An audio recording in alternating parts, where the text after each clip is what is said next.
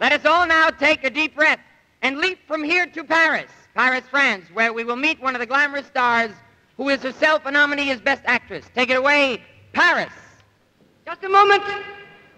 Even in this jet age, we can't go from Hollywood to Paris in one big leap. We must stop in New York and check atmospheric conditions. Thanks to the magic of film, conditions are ideal, bringing to us a little of Paris and all of Anastasia herself. To present the award for Best Director, Miss Ingrid Bergman. Greetings from Paris.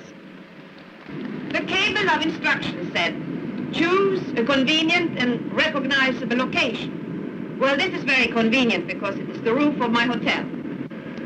And there is the Arch of Triumph and a couple of rooftops for good measure.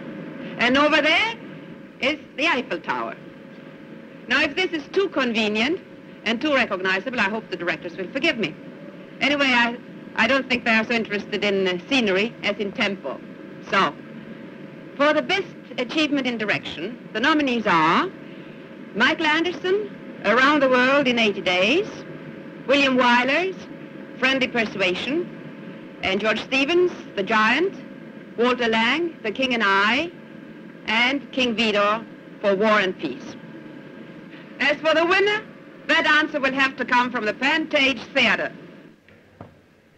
Well, here we are back at the Pantage Theater. May I have the envelope, please?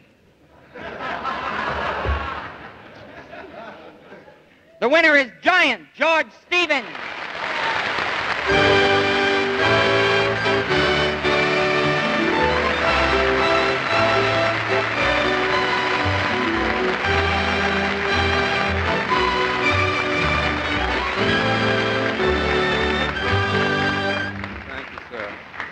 As the director chosen to come up here from this fine group of nominees, let me say for them and for myself, the director's chair is a wonderful place to see film.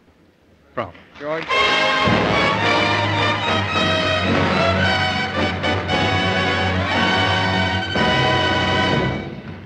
Congratulations, Mr. Stevens.